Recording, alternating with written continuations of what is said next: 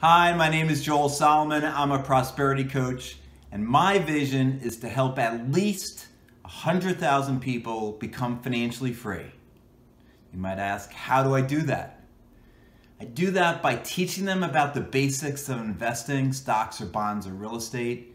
I teach them about how to improve their cash flow, how to budget, how to increase their revenues and reduce their expenses, increase their income, so that they can get to financial freedom quicker. And another module I teach is all about manifesting and how to shift your limiting beliefs, your consciousness about money from lack and doubt and fear and scarcity to prosperity and abundance.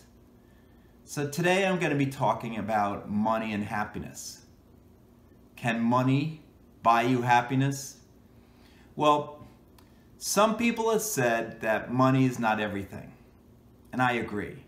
You certainly don't need money to have joy in your experience, but in our society, where so much of what we want is tied to money in some ways, most of us associate money with freedom.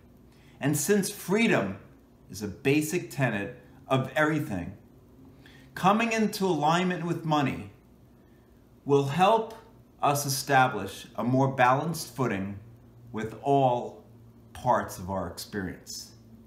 So what does that all mean?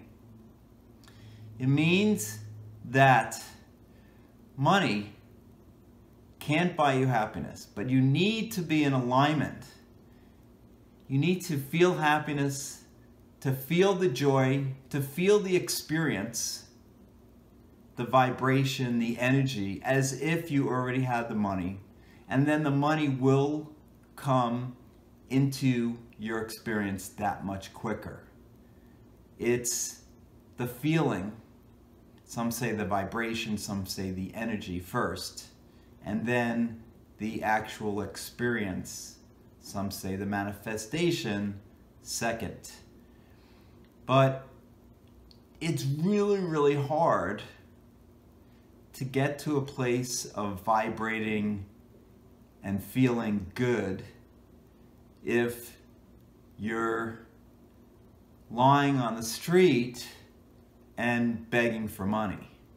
So there's a minimum level of money you need to have, I believe, in order to get to a point where you could actually start feeling the feelings.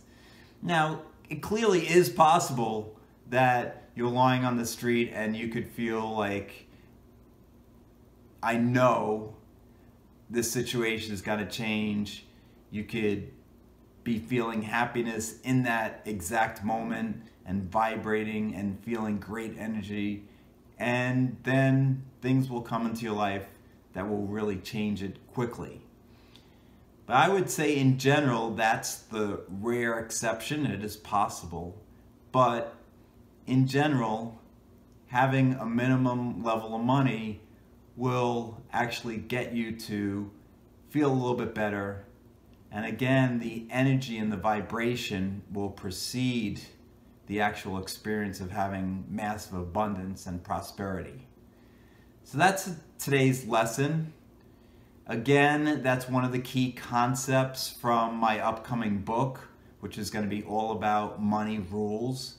And one of the themes is effectively unconventional money rules, and we've talked about that a lot in past weeks. So thanks for watching. If you enjoyed the video, please click like or share it with others.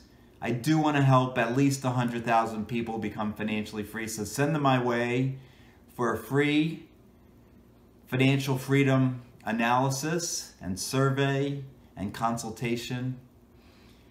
And you can find me at joelsolomon.com or Salamour.com. That's SALAURMOR.com. I believe in you. Thanks for watching.